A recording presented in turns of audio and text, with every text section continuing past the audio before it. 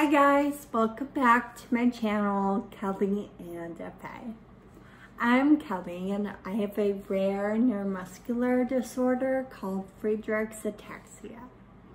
It affects my walking and coordination, so I need to use a walker to help me get around.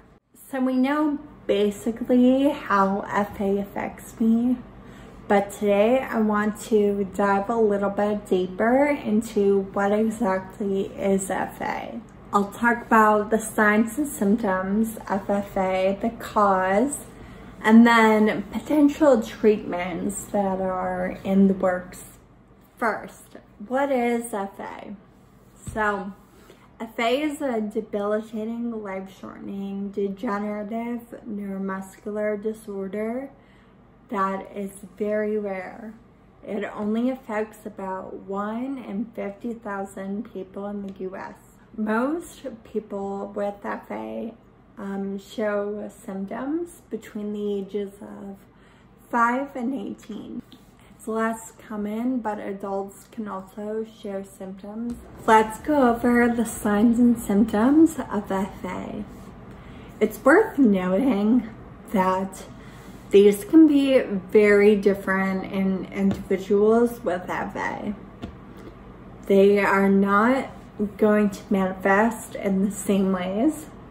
So as I go through this list, I'll talk about how each sign and symptom affects me personally. I can't speak to everyone. Just know it might be different. So first, there's loss of coordination in the arms and legs. Obviously, my coordination in my legs is not 100% because I can't walk without my walker. Also, the coordination in my arms is not 100%. Like if I go and reach for my coffee, it takes a little bit more effort. Also, that's not super high on my list of priorities because I can still do most things, it takes more time. Second is fatigue or energy deprivation.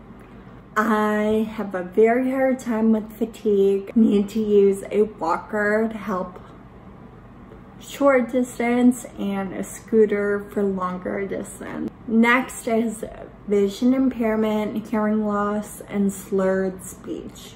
I do not experience vision impairment. I have mild symptoms of hearing loss. Mostly it's hard for me to have a conversation with someone when there's background noise.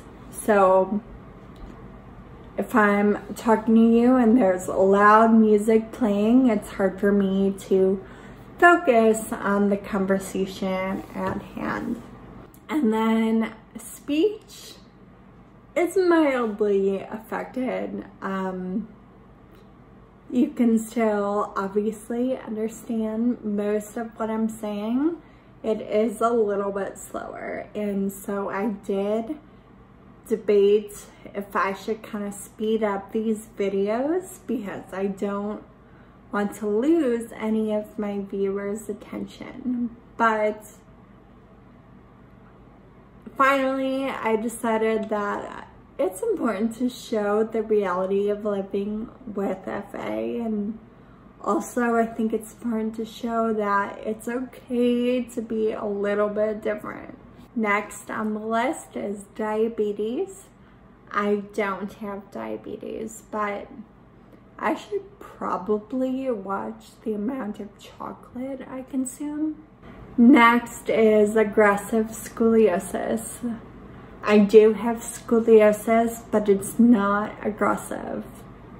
It's pretty mild. Finally, individuals with FA might have serious heart conditions like cardiomyopathy. I do not have any signs of heart conditions, which I'm very, very grateful for. I do see a cardiologist once a year to kind of check up and make sure nothing has changed. My neurologist said he would be very surprised if I started to show any signs of heart issues. What's the cause of FA? FA is genetic. It's a mutation of the FXN gene. Both of my parents are carriers, and my brother and my sister do not have FA. So the FA gene mutation affects the production of something called frataxin. Frataxin is in the mitochondria of the cell.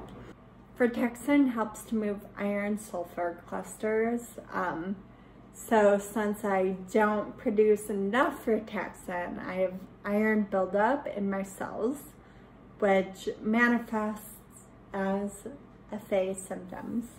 And then we also know that specific nerve cells degenerate. That's a quick explanation of FA.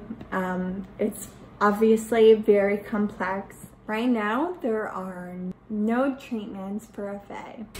FARA is the Friedreich's Ataxia Research Alliance, and they are funding research to find treatments and a cure for FA. They really do believe that the time to find a cure is now. New research that is emerging has treatments that address different causes of problems in FA, like gene mutation, frataxin production, iron-sulfur clusters, and mitochondrial function. So if you would like to see the full list, you can go to the research pipeline on FARA's website. I'll link it below in the description. Honestly, FA is very complex and overwhelming. That was my best shot at a comprehensive explanation.